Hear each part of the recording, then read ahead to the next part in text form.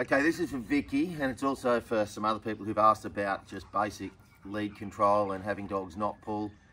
Everything about your relationship with your dogs will come back to what they're like on leads. So all I've got here is, it's a lightweight, the vet sell them, stop, good boy, is a lightweight, choker's not a great word, but it's just a sliding, lightweight rope lead from local vets. So obviously if they're selling it, they think they're pretty good. It's just good because their pressure and relief is good. As soon as you give relief, it backs straight off. And I've just added, because they're a bit short, I've just added another lead. Now, he's just got to learn not to pull on this. He went to go then. We did one session with him yesterday. Prior to that, I saw him pulling Vicky around pretty hard, and this dog can pull. So we just got to teach him. We want his mind to be with us, and we start with this. And we start as young pups usually. So I want him to start coming with me even though I'm moving off. Banjo. So I give him a couple of, and I can put him wherever I want with this by little jabs like that. Good boy. And when he's where I want him, reward, just a light reward like that. And I want him to start knowing when we're going. Full loop in the lead, no pulling. Banjo. Banjo. I don't want any of that silly stuff. Banjo. And I'll click him back to my side if I need to. The bottom line is, if he doesn't come with me and this starts to tension, I remind him, good boy, Banjo, I want his attention here, not all over the place because we're training. Head up, no sniffing while we're training. Banjo, come. And so this dog was pulling like crazy yesterday. If he does get ahead of you and start taking the lead, that's presuming he did, but he's getting that good now, he gives it to me. That's a finger. Banjo. And if I need to, if I feel him out there, he gets a bit excited. Come on. So I pull him back this way.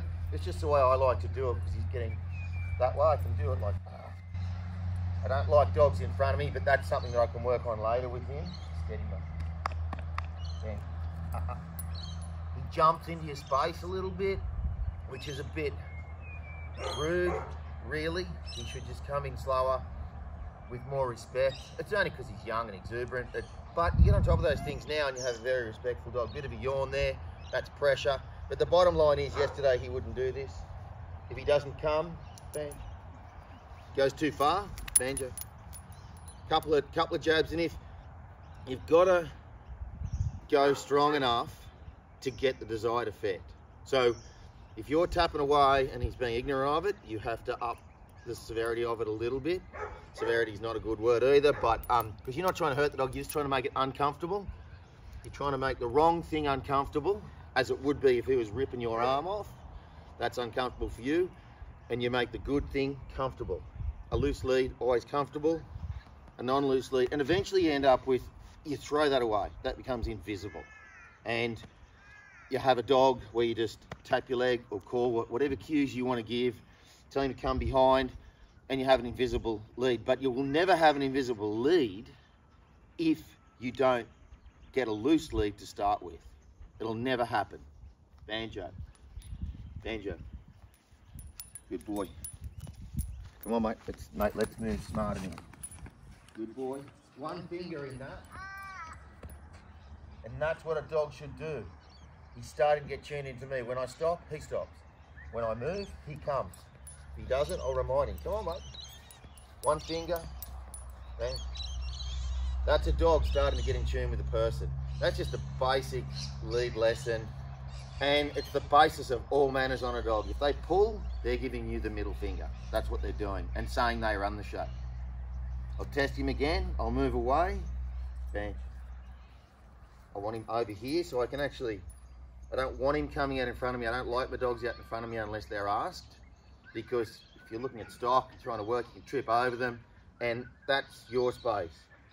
He should ask to come into my space. Just like in a dog pack, they don't just thunder into another dog's space willy-nilly. So, bit of lead training there, pretty basic. This dog was pulling like a banshee yesterday and he's starting to get it now.